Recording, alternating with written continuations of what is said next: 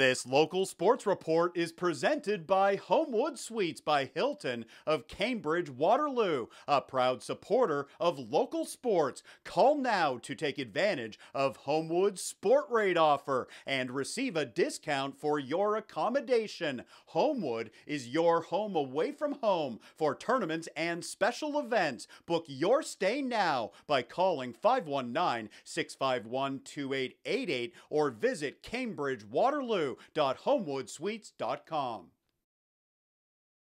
Semifinal Saturday in the Northern Football Conference. The Tri-City Outlaws looking to punch a ticket into next weekend's championship game. They were hosting the Sault Ste. Marie Steelers at University Stadium. Before the game, a special ceremony recognizing the under-14 Waterloo Region Predators. They recently won a championship in the OSFL. First quarter, the game starts with a terrific catch by Hayden Amos. He reaches up and hauls it in. Amos getting the ball to the Steelers' 39-yard line. Outstanding from Amos. And a few plays later, Spencer Bowman is once again looking for Amos, and he's got it for an Outlaws touchdown. Amos opens the scoring on a 15-yard passing play. Tri-City is up 8-0 after the first. Second quarter now, the Steelers with possession. Jesse Hill with nowhere to go. He is wrapped up and taken down by Kenneth Myers. That's a 5-yard loss on the play. A few minutes later, Spencer Bowman is back to pass.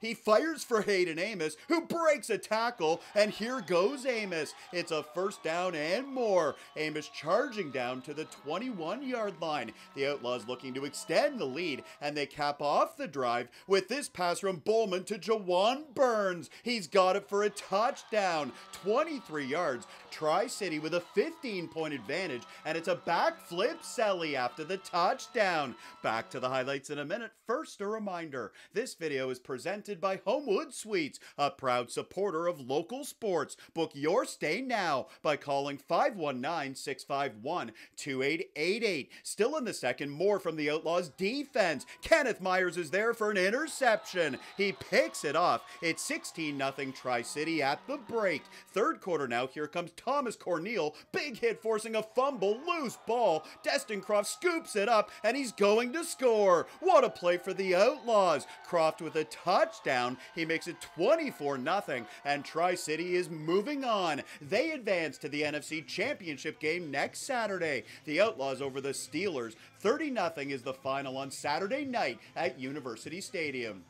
For more highlights, visit our website, 519sportsonline.ca. Be sure to subscribe to our YouTube channel and follow us on Facebook, Instagram, and Twitter.